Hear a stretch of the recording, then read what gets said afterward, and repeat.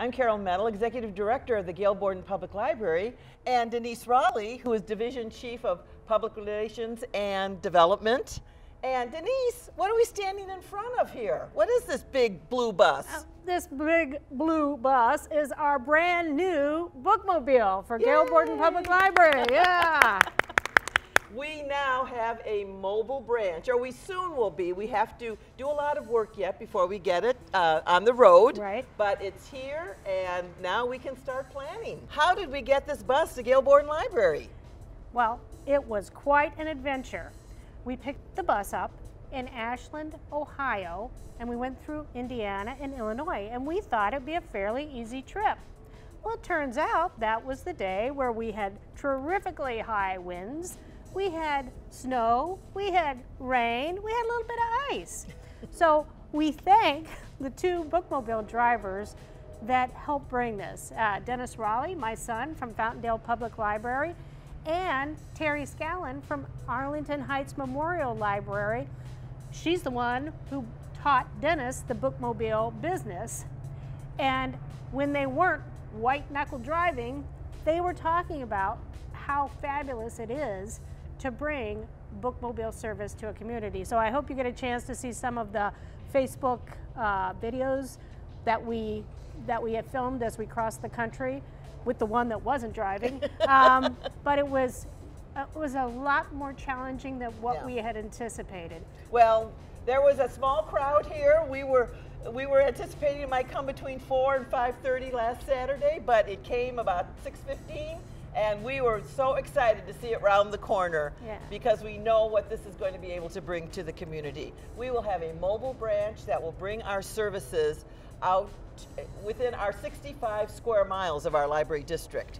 Oh, it's going to be fantastic. So you will see, if you watch some of that video from our arrival, that there was a kind of a zombie Lincoln.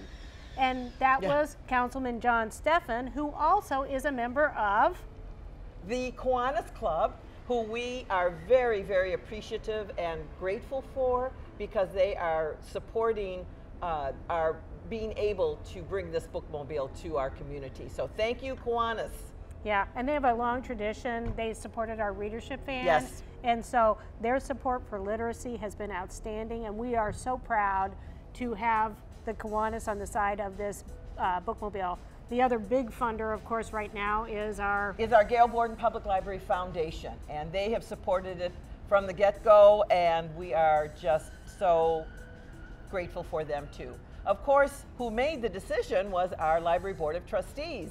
So thank you, trustees.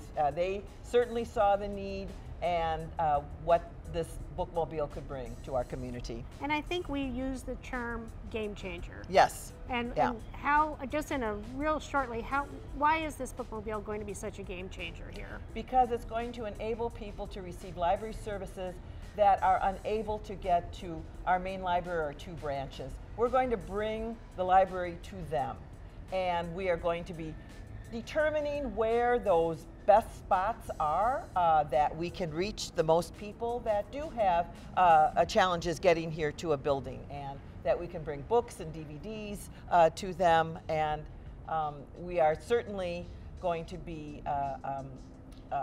emphasizing the services to our children. That's what Kiwanis was so interested in, because their mission is all about serving children too. There's going to be chances to support the collection. We're still fundraising for the collection. So again, you can contact Carole or myself if you're interested in supporting the collection that's going to go on this bookmobile. But we'll be talking about this bookmobile for many days to come.